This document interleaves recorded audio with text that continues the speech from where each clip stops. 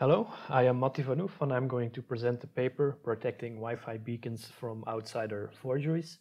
And this is joint work with Prasant Adhikari and Christina Popper. So as the title of the presentation implies, we're going to protect Wi-Fi beacons. Now before we get into that, what exactly is a Wi-Fi beacon? Well, Wi-Fi networks use Wi-Fi beacons to announce their presence to nearby clients, and they are sent roughly every 100 milliseconds by an access point. And these beacons contain various properties of the network. For example, they contain the name of the network, they contain the supported bit range, for example, whether the network supports the 11N or 11AC standard. And they also contain certain regulatory constraints, for example, the maximum transmission power, and so on.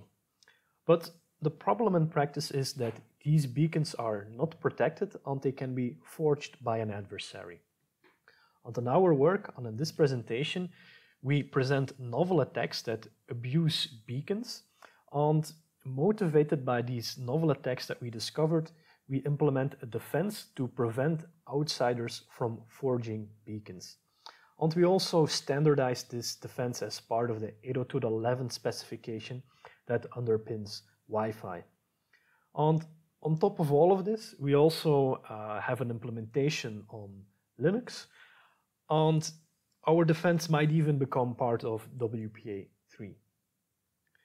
But before we get into these details, let's take a step back and look at the history of Wi-Fi security. And here we can see that previously the focus was on protecting transmitted data and not beacons. For example, if we look at web on WPA 1 and 2, they really focus on protecting data only. Now, WPA 3 does mandate that certain management frames are also authenticated. However, unfortunately, this does not include beacons. And even if we look at some very recent additions to Wi-Fi, such as operating channel validation, this only verifies the information about the current channel that the access point is operating on. In other words, even if we use all the modern standards, beacons are not protected and they can be forged by an adversary. And if we look at the contents inside a beacon, we see that there's a lot of information that a beacon contains, and a small amount of information is indirectly verified when you connect to the network. For example, the WPA version that is supported by the network on the current operating channel is securely verified when you are connecting to a network, but all the other information that is contained in a beacon, and here we are only showing a small part of the possible information in a beacon, can be spoofed by an adversary and possibly be abused. So the first thing that we did in our research is that we searched for novel attacks that an adversary can carry out by spoofing these beacon frames. And one of the first attacks that we discovered is what we call a power constraint attack. Namely, as I already hinted at previously, beacons contain the maximum allowed transmit power that a client should be using. For example, if we look at the following beacon content in Wireshark, we can see that it contains the maximum transmit power that is allowed in a certain country, and on top of that, the beacon can even further lower the maximum transmit power below this regulatory maximum. In other words, to simplify, an access point can command the client into using a certain maximum transmit power. And an adversary can abuse this by forging a beacon that instructs clients into using an extremely low transmission power. And in turn, this causes the network connection of the victim to become almost unusable. And that's because the frames that the victim is transmitting will no longer reach the access point. And essentially, this means the client will no longer have a stable internet connection. So if we look in practice, we tested this attack against various operating systems, and we found that an iPad on a MacBook was vulnerable to an attack, and Linux was also vulnerable to attacks. Other devices were not affected. It is unclear why, although we conjecture that after injecting forged beacons, other devices may reset their parameters back to normal once they receive a legitimate beacon. Now, we also found a minor variant of this attack against Linux. Namely, when we were inspecting the source code of the Linux kernel, we noticed that it's also able to parse a vendor-specific information element that belonged to Cisco. And what's interesting about this implementation in Linux is that normally, if we follow the specification, we cannot set a negative maximum transmission power. But by abusing this vendor-specific element of Cisco, we can. And it turns out that if we are able to set a negative transmission limit, then the drivers of Linux do not handle this properly, and as a result, they forcibly are disconnected from the network. So let's show a demonstration of this. In our demo, we can see now that the victim has a stable internet connection. However, as an adversary, we're now going to inject 10 beacons to make sure at least one of them arrives at the victim. And if we now look at the debug messages of the victim, we can see that it indeed lowered its transmission power. And if we look in Wireshark, if we look at the spoofed beacon, it now indeed contains this power constraint element that reduces the transmission power of the client.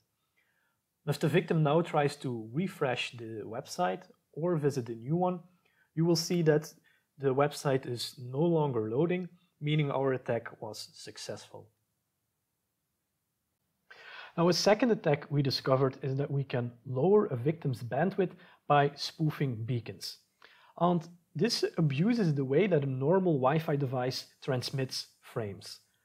In particular, before a Wi-Fi device will transmit a frame, it will first check whether the medium is idle or not. And in case another device is transmitting a frame, it will first wait until this device finished transmitting. And after that, it will wait a very short amount of time called the SIFS interval, and this is mandatory. Every device must wait this amount of time. Additionally, it will wait an amount of time that depends on the priority of the frame that it wants to transmit. This is called the AIFSN period. And for example, if the device wants to send a high priority voice packet, this period is relatively short, while if the device wants to send some background traffic, this period is a bit longer. And then finally, the device will also wait a random amount of time called the backoff window or the contention window. And this is a random value, and it is used to also give other clients an opportunity to transmit as well. In case during these 3 periods no other device started transmitting, in that case the device can transmit its own frame. Now, what is interesting is that the specific values for these waiting periods are determined by the network configuration. And in particular, they are defined by the beacon. So if we look at a beacon in Wireshark, we can, for example, see that it advertises the specific value for the AIFSN period. Additionally, the minimum and maximum duration of the backoff window is also defined in the beacon. And of course, as an adversary, we can spoof beacons where these values are very large. And this means we can force a victim into delaying its transmission for a longer amount of time. And this effectively reduces the bandwidth of a victim. Now, the impact can in fact be much higher than simply lowering the bandwidth of a victim. And that's because if another device starts transmitting during any of these waiting periods, then the device will need to completely restart its waiting procedure. In other words, if there is another nearby client that is actively downloading or uploading a file, our victim may simply never get the chance to transmit the frame, and our attack will result in a denial of service. So we tested this attack in practice, and we found that Linux is affected independent of the network card being used. We also tested some Apple devices, and here we found that the MacBook Pro, the iPhone, and the iPad are all vulnerable. We also tested Windows 10, and here we noticed that the impact depends on the specific network card that this operating system is using. For example, if we use an Alpha or TP-Link USB Wi-Fi dongle, then we found that Windows 10 was vulnerable. However, if we used the built-in network card of certain laptops, which is typically an Intel network card, at least on the devices we tested, then Windows 10 was not vulnerable. Finally, we also tested two Android devices, one more recent Nexus 5X device, and it was vulnerable to our attack, but our fairly old Samsung device was not vulnerable to our attack. So let's show a demo of this attack in practice. We will target an iPad device, and we can see that before starting the attack, the iPad has a throughput of about 10 megabit per second. Then as an adversary, we will spoof two beacons. And if we look in Wireshark, this spoof beacon has the maximum value for the backup window and also the maximum value for the AI FSN waiting period as well. And if we now measure the throughput on the iPad, we see that it is substantially lower, meaning our attack has succeeded. We also discovered several other attacks. For instance, we discovered a partial machine-in-the-middle attack, and this attack bypasses channel operating validation in Linux. And for the details, I will refer you to the paper. We also discovered battery depletion attacks, where we can spoof beacons to make clients stay awake longer than they normally are. Additionally, we also found that it is possible to send beacons as unicast frames, and this allows us to target specific clients, and this technique worked against all the devices we tested. So how can we prevent these attacks in practice? Well, the idea is to authenticate beacons such that an adversary can no longer spoof them. But before we get into those details, let's first state the goal of our defense. And the goal is to come up with a practical and simple design to encourage adoption in practice.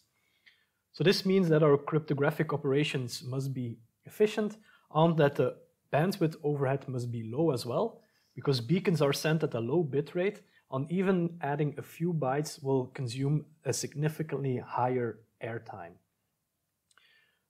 Finally, we also want the defense to be straightforward to implement, because then this increases the chance that vendors will actually adopt our defense in practice.